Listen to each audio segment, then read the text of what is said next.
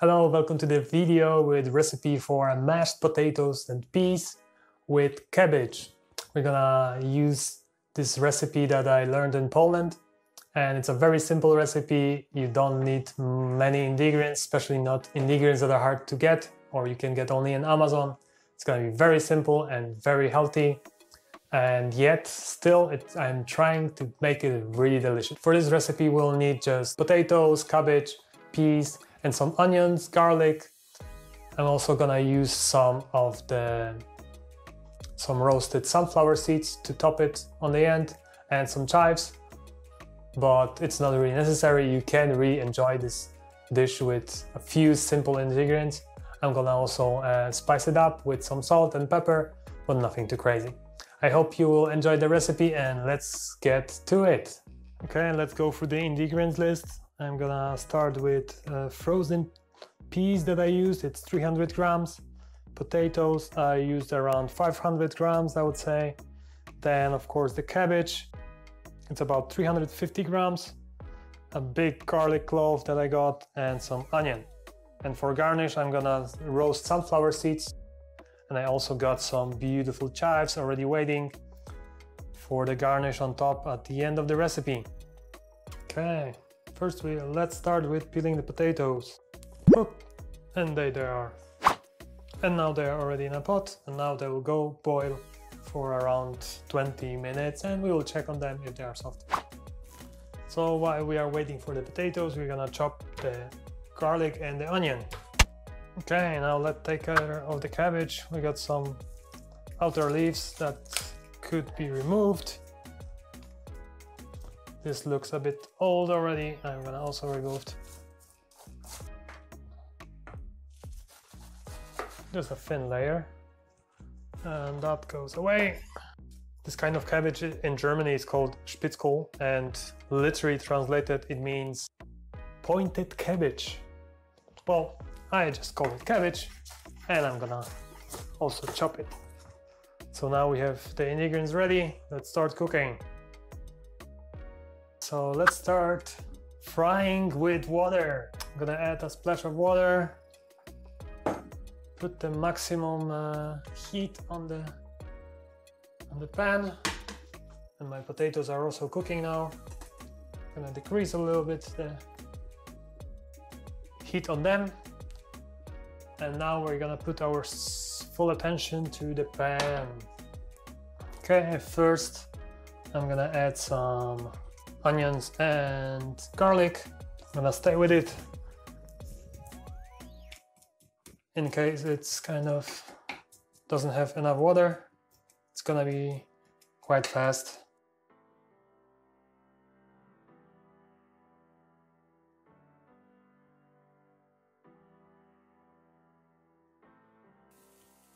Okay, so now we already see that the water is evaporated and it's starting to stick. Moment where I'm gonna add some more water. So there's just a thin layer, and that's exactly what we want to do. It's bubbles. It means it's releasing the parts that were kind of burnt, and that's very good. We want the flavor to be released from the pan, and we want it in the dish.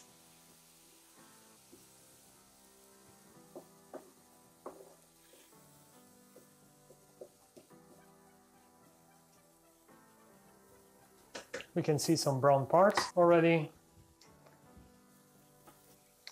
It's going really quick, and that's frying without oil. Looking good. I'm gonna add some more water now. Release what's sticking to the pan. I'm already satisfied with the amount of roast taste, I would say. I'm gonna add the cabbage. Ooh, big piece. I'm gonna chop it up.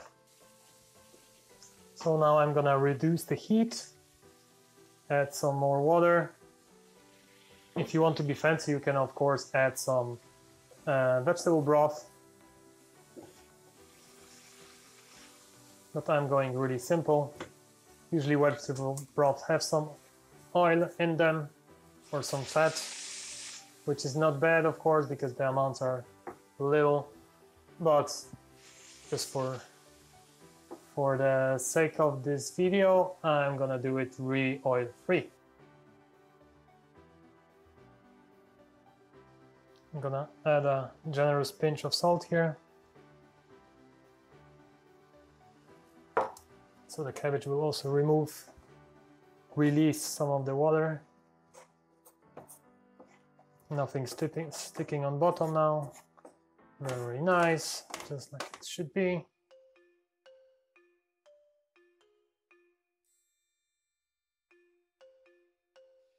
I'm gonna reduce the heat to 3 out of 9.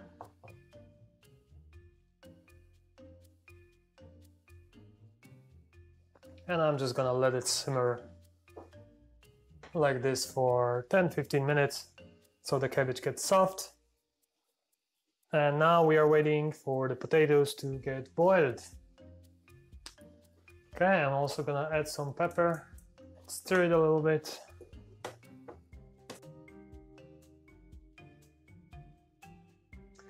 So I'm also gonna add a little bit of lemon juice, not too much, just to give it a little bit of sour taste. It's always good. It gives this recipe kind of like this sour taste that gives this special thing that is needed for this recipe to kind of pop. And to even it out, I'm gonna also add a teaspoon of brown sugar, just so the recipe it's not gonna feel too sour. And the cabbage always likes kind of this sour taste. It really fits it well, and the sweetness is to even it out. So always when a recipe kind of needs something and you don't know what it is, it's usually you can fix that by adding a little bit of sweetener and a little bit of sourness. My go-to product is usually some lemon juice and, for example, agave syrup or some brown sugar. So while this is still on the pan, I'm gonna check the potatoes, and they seem already, I think they're already on the oven like 20 minutes. They should be almost done. I'm gonna drop in the peas in order to also get them ready for smashing them up, for blending them up. And let's do that now. Okay, let's should boil for 10 more minutes.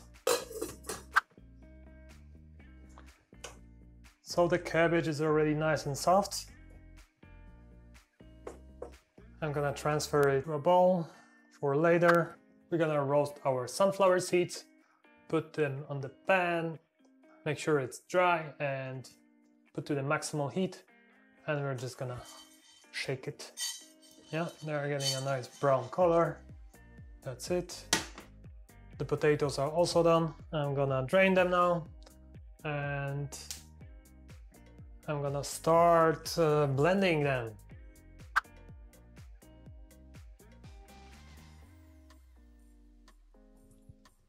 Okay, and they go back into the pot. I'm gonna add a teaspoon of salt, crack some pepper,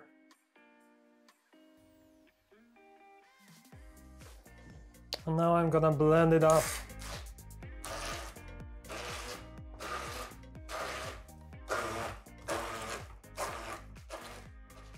Taste it, make sure it's to your liking. I like it really salty. I'm gonna add half a teaspoon more. Now we're gonna add more or less 2/3 of the cabbage, stir it in, and now it's gonna really look like a gooey monster, and that's fine. Here our sunflower seeds got really nicely roasted. It's perfect. Okay, let's get to the last part. Let's try to make this green monster look nice on the plate. So I'm gonna add some nice heap of it. Let's add some of the extra cabbage, some of the roasted sunflower seeds, and the chives. The chives are looking really nice, I think.